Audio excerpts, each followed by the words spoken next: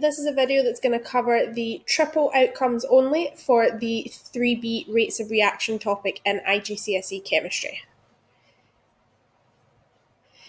So the learning outcome for this particular topic is simply to draw and explain reaction profile diagrams, being able to show both delta H and your activation energy, so delta H being your enthalpy change.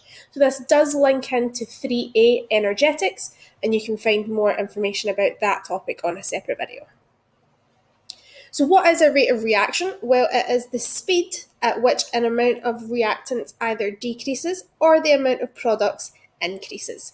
And we measure it as a change in the concentration per unit time. Okay, and we calculate it using this equation here. So our change in concentration, volume or mass divided by the time. Now you can see in the double content video, there are a number of factors that can affect the rate of reaction. We're not going to go into all of those factors here today. The one that we're going to focus on are catalysts. So what is a catalyst? A catalyst is a substance that is going to speed up a chemical reaction, but it is not used up in the reaction. Now, this is an important definition. However, it is not quite a suitable definition for IGCSE. We actually want to go a step further with this. Now, one reason that they are not consumed in the reaction is because we only use very small amounts of catalyst in order to process lots and lots of reactant particles, and we always regenerate the catalyst at the end. The new definition that we should be using is this third bullet point down here, and it is saying that catalysts work by providing an alternative route for the reaction, and it involves a lower activation energy. Please note that it does not lower the activation energy of the initial reaction. It is very important that you specify it is an alternative route or an alternative pathway. We can show the effects of this on a reaction profile diagram. So if we take this first one here, we can see that we have our reactants going to our products, and they go up through a curve to the top, down to the bottom, which are our reactants. And the activation energy is the distance between the top of this curve and the reactants. And then we sometimes will label this EA, or sometimes just E. Now, when we add in a catalyst, we get this second one, and you can see there is a difference here. So this blue curve is our original route, and this green curve is our catalyzed route. And you can see there is quite a large difference in our activation energy here. So this part here is our activation energy for the green route, and that is much lower than the original. So we're providing this alternative pathway that gives us a lower activation energy, so it makes it more likely that our reaction will occur at a faster rate. So we want to look at just a few past paper questions on these. They are quite simple, and they tend to be very repetitive because there only is a number of ways that they can ask about this one objective. So the diagram shows a reaction profile for the decomposition of hydrogen peroxide without a catalyst. So part 1 is asking you to label the activation energy, EA, for this reaction.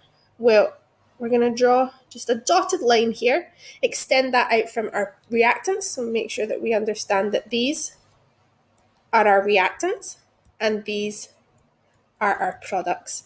And our activation energy is going to be the energy from the bottom of this dotted line up to the top of this curve, and that is going to be labelled EA for our activation energy. So that's part 1 done. Part 2, we're looking for the same diagram. We want to draw a curve to represent the reaction profile for the same reaction when a catalyst is used. So this is where we have to draw this additional curve. Now be very careful that you have the curve going in the same way. It needs to follow the same shape, but it just needs to be a shorter curve. So we start from the hydrogen peroxide and we go up smaller, coming to a peak before coming down and then joining in with the water. You can see that we have this smaller curve now with our activation energy for our catalyzed reaction.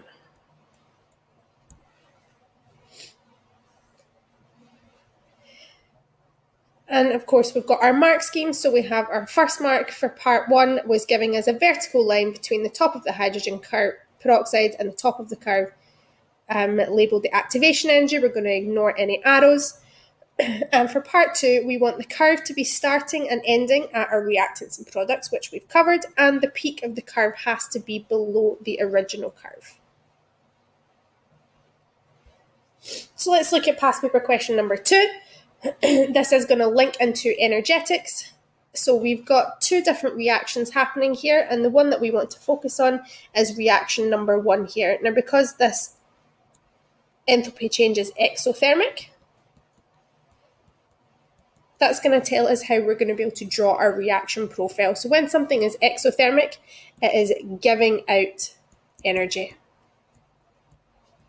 So that means the energy of our products is going to be less than the energy of our reactants. So part 1 is asking us to complete the profile by showing the products of the reaction and then showing the enthalpy change. So we're going to just extend this curve down, making sure that it comes below where our products were. And then we're going to have to write in, where our reactants were.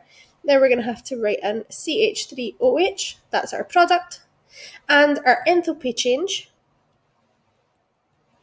is going to be the difference between these 2 curves. And this is delta H. Okay, part B, or part 2, is then asking us to draw an arrow on the profile to represent the activation energy for the forward reaction. So that is, of course, going from our reactants to our products. So that's looking at this line here, once again, and going up from the line to the top of the curve. And we're going to label this E, and that is our activation energy. Okay, we do want to make sure that we don't have any arrow pointing downwards. We can have a double-headed arrow, that's absolutely fine, but do not have your arrows only pointing in one direction if they're pointing the wrong way. So if you're not sure, just draw a vertical line. And here's an example from the mark scheme of what it should look like. And that gets you your 2 marks plus your 1 mark for the last question. That's it for rates of reaction for triple. As you can see, it is not an awful lot that we have to cover, but it is important that we do know how to draw these diagrams. Check back later for another video on rates of reaction for double or any other content that you might be needing help with.